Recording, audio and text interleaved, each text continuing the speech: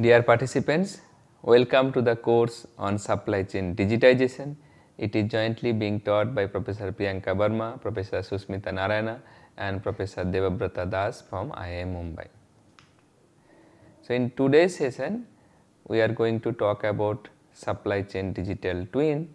We will give the introduction of supply chain digital twin, what it is and how does it work, and then in subsequent lectures we will also try to develop a digital twin and show how it works. So, what is digital twin? So, a digital twin is a virtual representation of a physical object, system or process.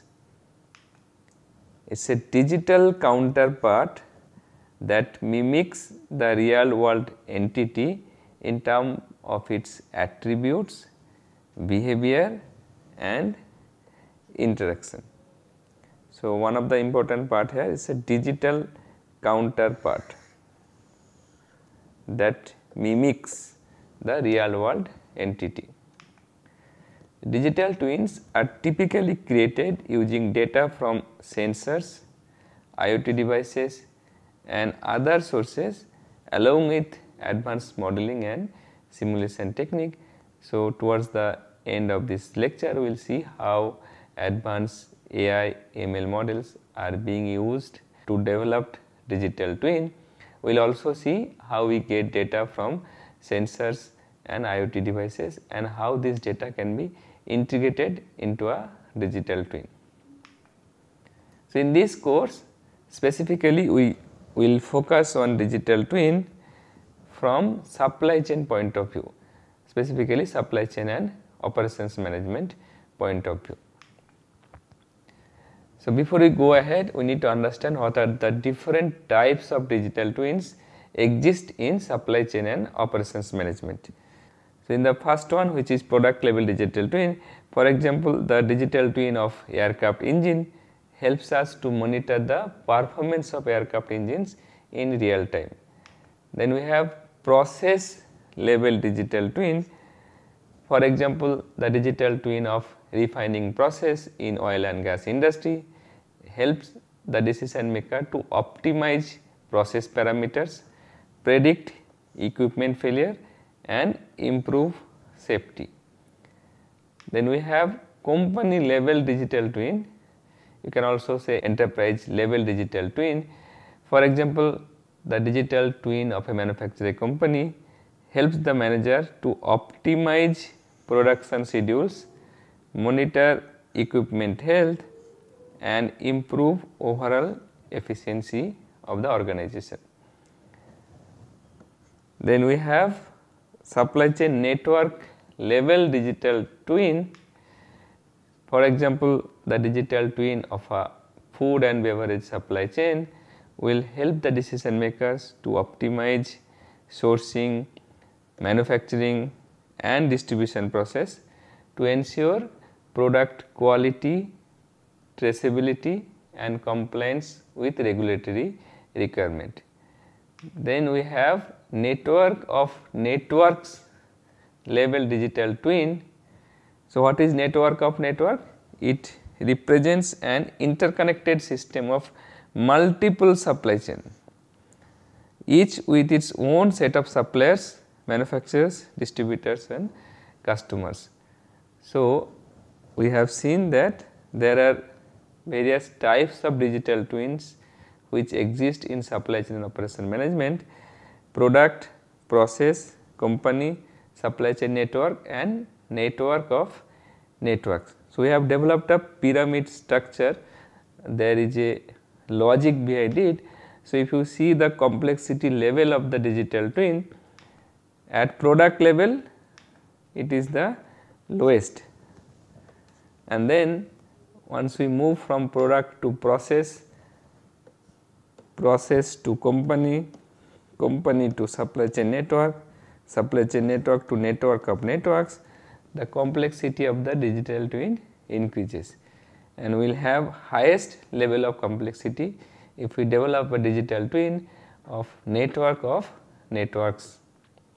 So therefore, this slide gives you the summary of various types of digital twin exist in supply chain and operation management, and what is the complexity level of each type.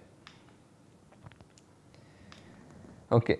Now, in the digital twin, data is an important part. So without data, we cannot develop a digital twin. So we need to get this data from the physical system and put this into a digital system. So to get those data, we need different IT systems. In the product level information we get from CAD and CAM system. CAD is computer aided design, CAM is computer aided manufacturing. Then we get process level data. So let us take the example of manufacturing process. So we get manufacturing level data from MES, that is manufacturing execution system.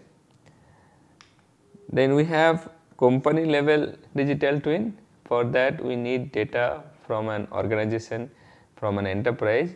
So for that we use enterprise resource planning, that is ERP.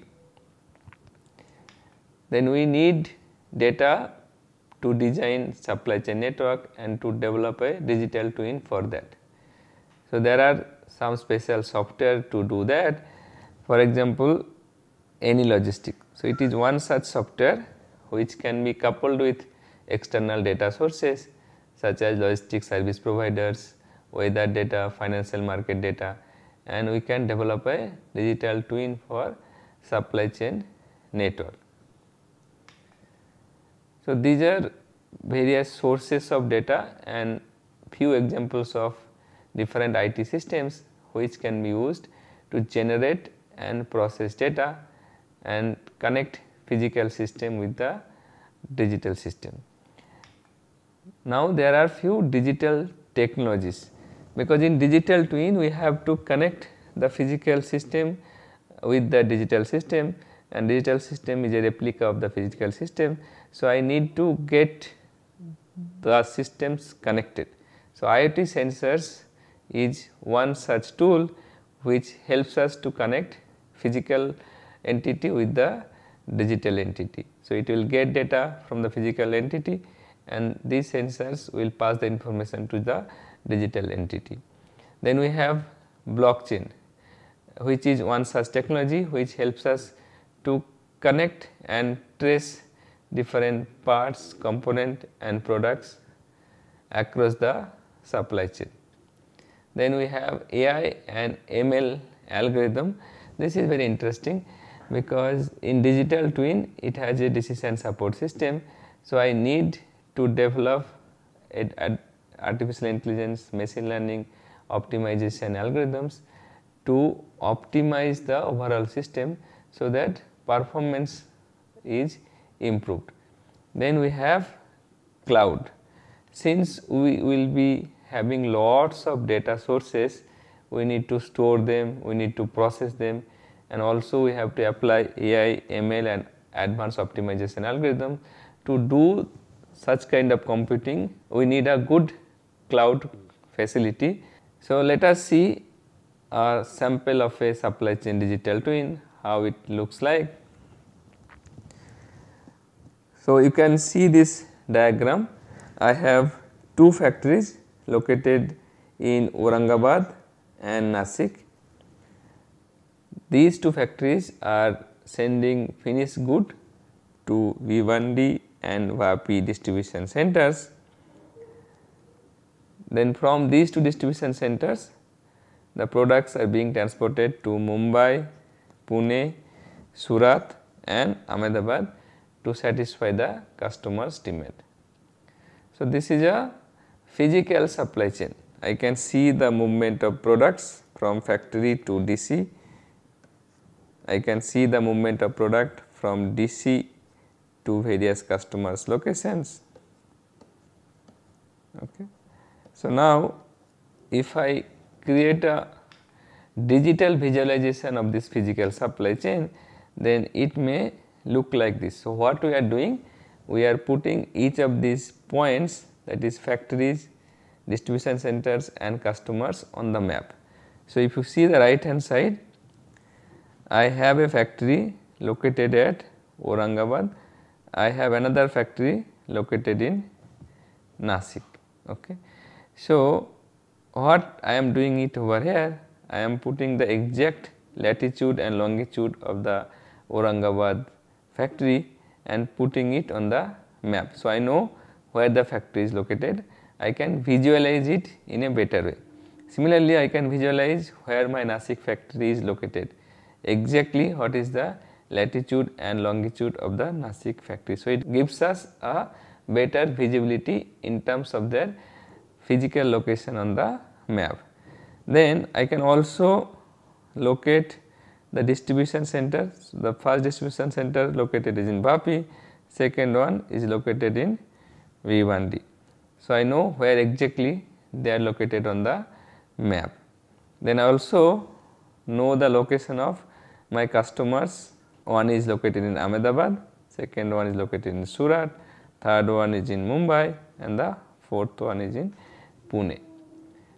So the one of the advantage of digital visualization of physical supply chain is it gives me the complete visibility of the physical supply chain. I know where exactly my factory is located, I know where exactly my distribution centers are located, I know where exactly my customers are located. So it gives me much more visibility and clarity in terms of their location. Now this is one. The second thing is I also need to know the movement of products from one factory to another DC, from DC to customer locations and so on. So therefore, if you look into this visualization, I can see from factory Aurangabad, my finished good will move through this route to DC Vapi. From factory Aurangabad, my finished good will move to this Bhiwandi distribution center using this route. Similarly, I can see from Nasik factory, the finished good can be transported to VP using this route. From Nasik factory, the finished good can be transported to Bhiwandi using this route. Then from these two distribution center Vapi and Bhiwandi, I can also see how it can be connected to the customers. Okay. You can also see how it can be connected to the customers. So I am not only able to see their exact location on the map, I am also able to see through which route the movement of products will happen. So this is exact map of the physical supply chain, and I can also see their routes. Okay. So this is one of the advantages of digital visualization of a physical supply chain. Now the question is, what is supply chain digital twin? It is just a visualization, like of course it is giving you better visualization in terms of the location, in terms of the movement of products from one location to another location, which specific route they are taking, that also it is giving, but is it the digital twin or something else? So of course it is much beyond that, the visualization. So what is supply chain digital twin? It is a virtual system comprised of the following. The first one is digital visualization, which we saw in the last slide. Digital visualization of a physical supply chain and its element. Then we have digital technologies. This provides information about physical supply chain and its element. We have discussed briefly, there are some technologies, let us say IoT sensors, and then blockchains, then ERP, cloud. So this helps us to connect physical supply chain with the digital supply chain, and it generates data from the physical supply chain and connects it with the digital supply chain. So these technologies are enabler for my digital twin. Then in the right hand side, you can see that digital twin is not only digital visualization and digital technology, it is much beyond that. It has decision making support also. Okay. So, it is not only giving you the better visualization, it is not only connecting physical system with a digital system, it also gives you better decision making support. How it gives? It has descriptive analytics capability as well as predictive and also prescriptive analytics capability. So, let us talk about descriptive analytics. Descriptive analytics means what has happened in the past. So, using digital twin I can find out what has happened in my overall supply chain. If I have, let us say, 3 products A, B and C, I can find out what was the sale of product A in the last 2-3 years. I can also find out at which factory how much was my utilization and so on. So, let us say this is my sales data of product A, B and C in the last 3 years. So, I can see that product C, the sales was high in the last 3 years. So, I am curious to know whether the sales of product C will remain high in upcoming years or not. So, for that I can use digital twin, specifically the predictive analytics concept. So, it will tell me what will happen in the future. Okay. So, one of the example is demand forecasting. Suppose using descriptive analytics I found out that product C's demand was high in the last 3-4 years. I want to find out whether it will continue to remain high or not. So, for that I can use demand forecasting techniques. I can use specifically the predictive analytics model to find out whether for product C it will keep on going up or not, or it will start going down. Okay. So, if it goes up, then I have to find out whether I have enough capacity to produce that many products. Okay. So, for that I need the help of prescriptive analytics. It will tell me what should be done in a specific scenario. If I get to know using predictive analytics that my demand of product C will keep on going up in the next 2-3 years, then I need to find out where do I get the products from. Do I have enough capacity or not? If I do not have enough capacity in my factory, should I increase the capacity of the factory, or should I have another factory in another location? If I decide to open another factory in a different location, what should be the location so that my overall cost is minimized, both fixed cost as well as variable cost. So, similarly, let us say I found out the demand of product C will increase in the next 3-4 years. Can I satisfy the demand using the existing distribution centers? I have 2 distribution centers, let us say one is Vapi, another one is Bhiwandi. Is these 2 distribution centers enough for me? Do I need more DC? If I decide to open another DC, then where should I open that DC? Okay, what should be the capacity of that DC? That DC would be supplying products to which customers? All of this can be answered using prescriptive analytics module. So, now let us see like what are the advantages of supply chain digital twin. First of all, it gives end-to-end visibility to the managers. So, visibility is very important, and we have seen that digital twin is a replica of a physical supply chain. So, therefore, it will give me lot of visibility. I know where my factory is exactly located, I know where my DCs are exactly located, I know where my customers are exactly located. I also know how the movement of products are happening from factory to DC, from DC to customers and so on. So, all of this visibility I will get if I have a digital twin. Then manager can easily trace the products, parts, component, raw material along the supply chain. So, traceability is an important component of digital twin. So, for example, suppose you found out that I have a product which is faulty, okay, faulty product. So, I need to investigate why that product has become faulty, okay. So, to do that, first I can do diagnostic analysis and found out that one of the part was faulty, okay. Let us say part A was faulty.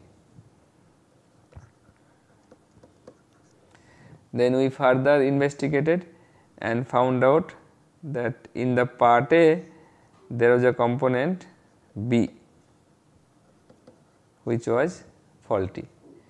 So, if I have a digital twin, I can trace which part was faulty, I can trace which component was faulty, I can further go ahead and trace from which supplier this component was procured from, where that supplier is located, at which plant they manufacture this component. Not only that, I can also trace back and find out from which raw material suppliers this component was produced. So, therefore, I can trace the products across the supply chain. So, to do that, I may need the help of blockchain technology, but if I have a digital twin which is blockchain supported, then I can trace not only the part, I can trace the component, I can also trace the raw material suppliers and specifically from which plant, which location the component was produced, which location the part was produced and which products these parts were used. So, all of this I can trace it easily if I have a digital twin which is blockchain enabled. So, therefore, it gives me better traceability. Then decision making process becomes more transparent and accurate, since it captures real time data and gives solutions which are analytically driven. So, let us see few examples and then it will become much more clear to us.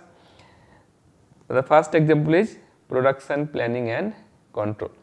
So, if I have a digital twin, then it helps me to do better production planning and control.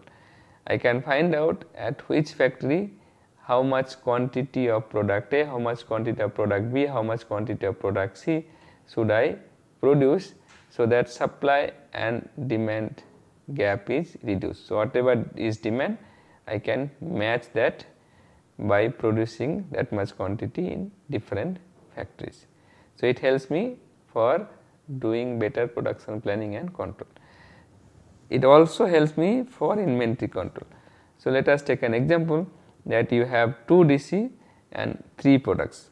I have to find out at which DC how much quantity of product A, how much quantity of product B, how much quantity of product C should I store, so that my overall cost is minimized. So, what is the cost? One cost is cost of overstocking, another cost is cost of understocking as far as inventory control is concerned. So, therefore, if I have a digital twin with me, it helps me to decide my inventory level at factory, it helps me to decide my inventory level at DC, it helps me to decide the inventory level at customer location, so that overall cost of overstocking as well as cost of understocking is minimized in each of these locations. Then we have shipment control. Okay. So, I can find out using digital twin where my truck is currently located. I can also find out using digital twin from which factory to which DC I should send the products, from which DC to whom, which customers, how much quantity should I send to. So, it helps me to control the shipment. Then I also can do quality control. Okay. So, there is another example of quality control. Suppose you are managing a cold supply chain. Okay. So, therefore, I have to make sure that temperature is controlled as well as humidity is controlled. So, therefore, if I am moving the products in a truck, I have to make sure that I am continuously monitoring the temperature, I am continuously monitoring the humidity of the products when it is moving in the truck.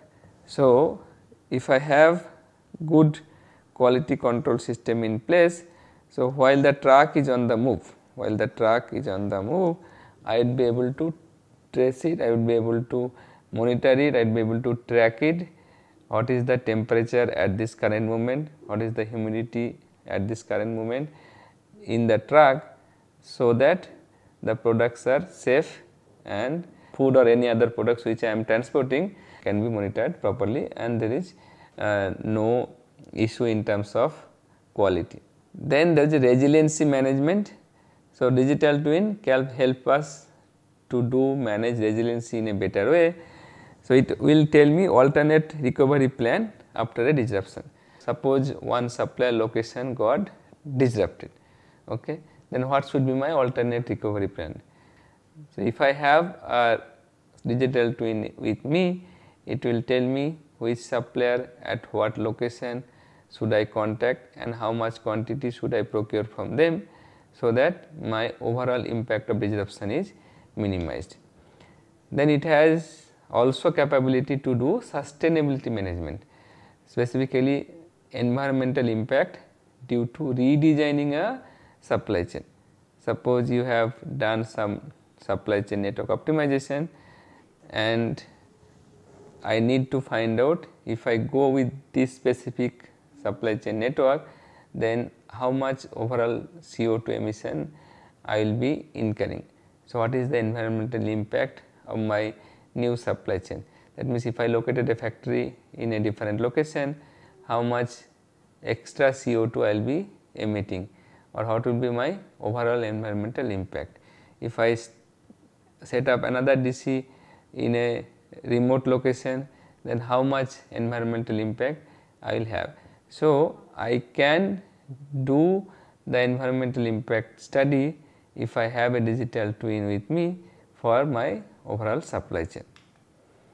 Then it helps managers to collaborate smoothly with other partners. So, collaborate as well as smoothly, this is very important. Everybody would like to collaborate with their partners, but if you have a digital twin, you can smoothly collaborate with your other partners, because you have good visibility with you. You can trace each and every products, components as well as raw materials. The system becomes more transparent and accurate. So, therefore, collaboration will be much easier. And what are the advantages of collaboration? I can do collaborative demand planning and forecasting. So, therefore, my forecast will be much more accurate, and if the forecast is accurate, so obviously I will have less understocking, I will have less overstocking, and the supply demand gap will be reduced. So, therefore, it is beneficial for the overall supply chain. I can also do collaborative sourcing planning. That means, I can collaborate with my other supply chain partners and decide where to procure the raw material from, who should be my suppliers, who will give me the component, so that overall cost is minimized and environmental impact is minimized, and the whole process becomes sustainable both from economy as well as environment as well as social point of view. So, therefore, if I summarize the whole discussion, digital twin is a digital companion for a decision makers. Okay. So, it helps you to take decision in a better way. That means, what do you mean by better way? The decision should be analytically driven. So, therefore, I have descriptive analytics, predictive analytics and prescriptive analytics tools and techniques, which can help me to take decision in a systematic way in an analytical way. So, this is overall summary of supply chain digital twin. I am sure you got some idea about this supply chain digital twin. So, in the next class we will see like how to form a digital twin, how to develop a digital twin, and we will see some examples of supply chain digital twin, what are their exact benefit, we will discuss in the next class. So, thank you so much for listening carefully. See you in the next class.